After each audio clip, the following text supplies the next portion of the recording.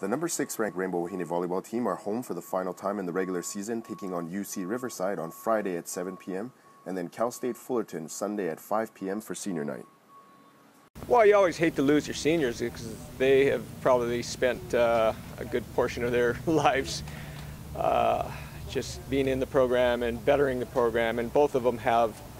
Liv's been here for 2 years, but certainly, you know, done her share to make us a really good team. Ty's improved every year, and just such a solid kid that, you know, you just really hate to see her leave, but you know that these things happen, and we're just so happy that they're on the team, they're contributing, they're making us a better team.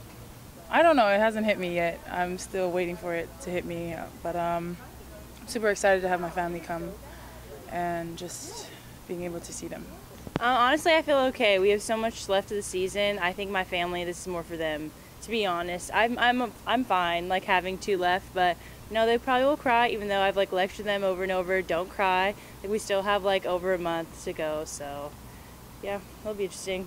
This is just one game, one night. I mean, it'll be super special because my last, hopefully not, but my last night in the Stan Sheriff, but yeah, that definitely makes it easier that we have a buttload left.